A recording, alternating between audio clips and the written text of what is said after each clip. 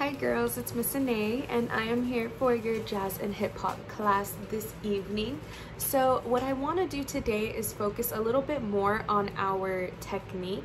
So I'm not going to go over our recital routine today, but still make sure you do review it after this video, okay? So go ahead and watch this video and we're gonna get our body warm and go over our technique, like our turns and our leaps and all that stuff. And then once you finish that on your own time, make sure you still go over your recital dance, okay? Remember, it's You Can't Stop Me by Andy Mineo. Just go ahead and type that into YouTube, and I'm using the lyric video, so use that. And then yeah, so make sure you still go over that, okay? So let's go ahead and stand and get our body nice and warm and ready to dance. So let's just stand and twist side to side, warming up our back, nice and steady.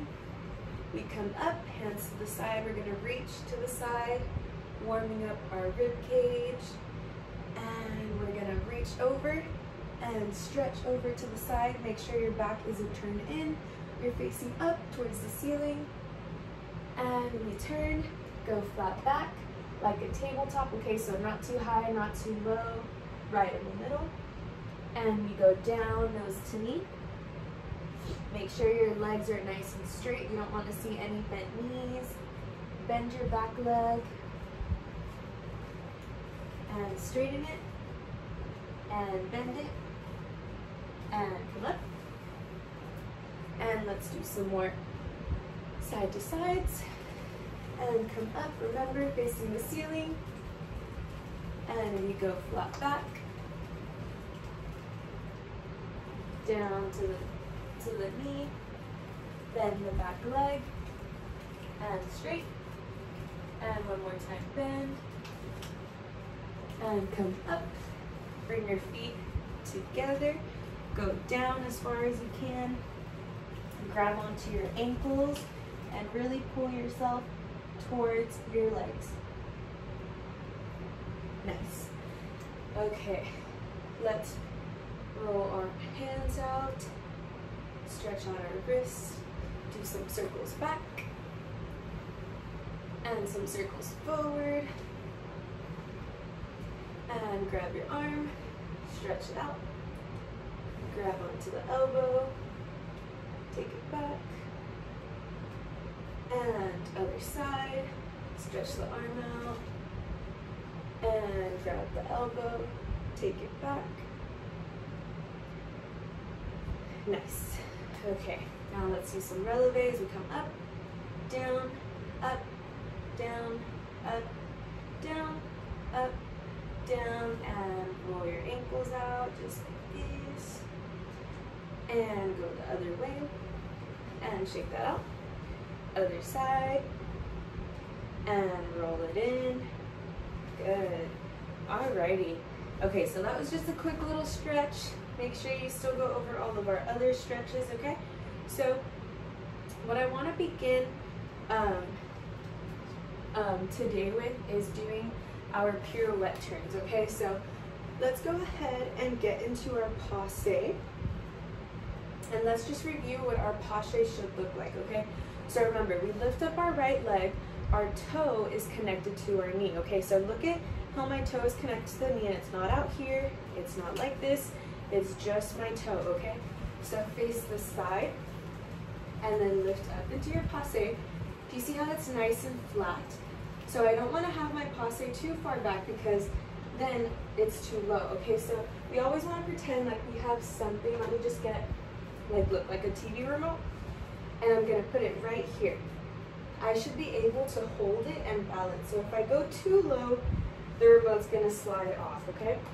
So always keep that in mind. That's a good little exercise that you can do at home when maybe when you're bored, you're not doing anything, grab something and see how long you can hold it there, okay? That's always really fun and it will help you, okay? It's something super easy, but it really does help you engage your core, engage your legs, and helping you find that center to be able to do a bunch of turns in the future, okay?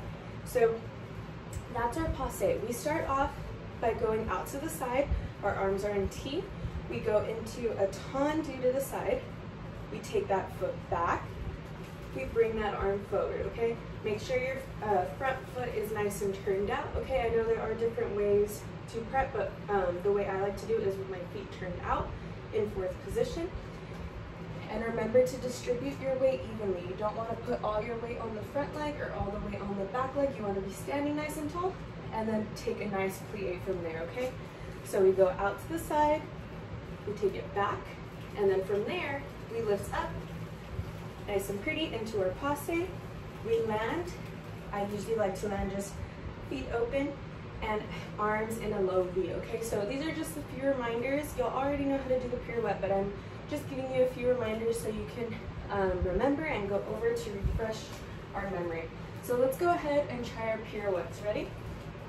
And 5, 6, 7, 8, 1, 2, 3, 4, 5, and 7. Good. And then remember, when we land, we don't move, okay? Let's try that one more time. If the single is too easy for you, go ahead and try a double turn, okay? And 5, 6, 7, 8, 1, 2, 3, 4, 5, and 7. Good. Awesome. Okay, so those were our pirouette turns. Now let's go on and go over our stationary leaps, okay? So remember, for our stationary leap, we stand, arms by our sides. We're facing a diagonal, okay?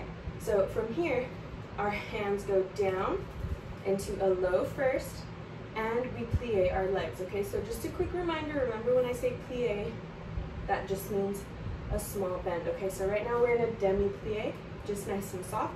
Remember, our backs are still straight. We're not super forward, we're not leaning back, we're right at a nice diagonal, okay?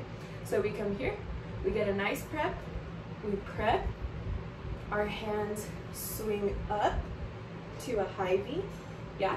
So remember, we eagle out. So we're here, we touch our thighs, and then high V, and then we bring it down to catch ourselves, okay?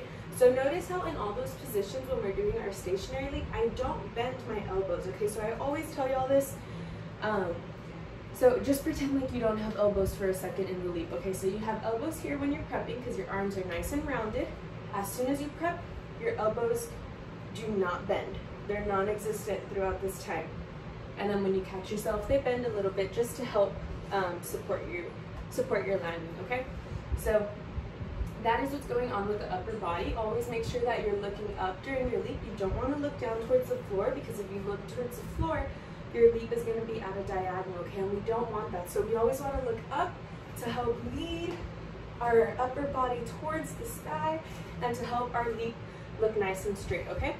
So that's just a reminder for our upper body. Our lower body, remember, we prep, and as soon as our feet leave the ground, our toes are nice and pointed, okay? So we don't want to go up and do our leap with flex feet, okay, right? Because that's not too pretty, okay? We like to do our leaps with nice and pointed toes, nice straight knees. Our legs are super duper straight, and we're trying to create that line, okay? So we prep, nice and low, our knees are bent, and as soon as we leave the ground, our legs are nice and straight, okay? So remember, our front leg is up nice and high, our back leg is nice and up also, our toe is pointed from there. When we land, remember, we have to tuck the toe. We have to land with a pointed toe. You can't really see, I'm trying to show you. So you're here, up, and then you land on the tips of your toes, and then catch yourself down, okay?